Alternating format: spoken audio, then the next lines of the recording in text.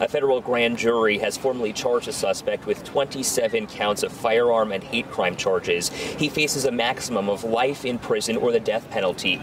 The United States Attorney General says he'll decide later on if he's going to seek the death penalty. The suspect due to be arraigned on that federal indictment on Monday morning. The I-Team, though, has been working for 2 months now to get access to public records, that information you should otherwise be able to access. But new this morning, some of that is being kept secret, being hidden from the public view. That includes what was found inside the suspect's home by state police and the FBI.